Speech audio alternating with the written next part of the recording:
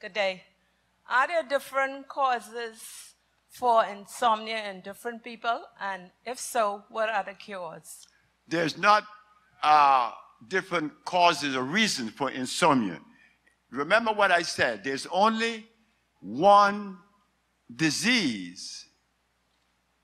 And I said that that disease was mucus. When the membrane has been compromised, she asked the cause of insomnia. Where is the mucus? Come on the brain. So we remove it. That was happening to the tailor that they wanted me to train by, Mr. Bouidi Renau.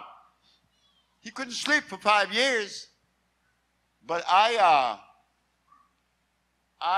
was able to have him sleeping in a few days, in a few hours after taking the treatment.